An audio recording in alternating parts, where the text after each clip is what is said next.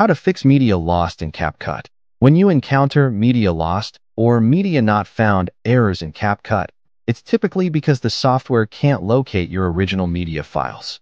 This happens when files have been moved, renamed, or deleted since you first imported them into your project. Here's how to fix this issue. Right-click on the red media file in your timeline or media library. Select Link to Media. Navigate to the new location of your file in the file browser that appears. Select the file and click Open. Your media should now reappear properly in your project. And breakthroughs.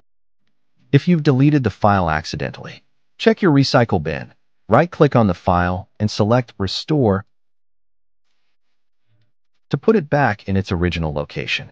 After restoring, follow the steps above to reling the media in CapCut. Dairy products.